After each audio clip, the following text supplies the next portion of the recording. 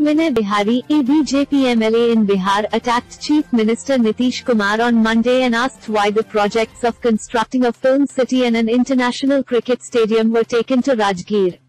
Rajgir is a town located in the Chief Minister's home district, Nalanda. According to Vinay, he wanted an international cricket stadium to be built in the state's capital city Patna while he was the Minister of Art and Culture, but the project was taken to Rajgir. He also proposed to build a film city in Valmiki Nagar, but that project too was taken up in Rajgir.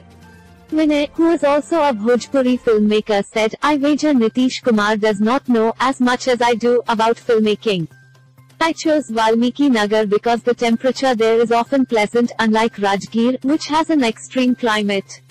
Only Chief Minister Nitish Kumar, the Arts and Culture Minister, and both the Deputy Chief Ministers from BJP could tell why all the projects are being taken to Rajgir, said Vinay. He also hit out at the Chief Minister over the slow progress of the construction of the film city and the cricket stadium and said that very little progress had been made since the work started in 2014.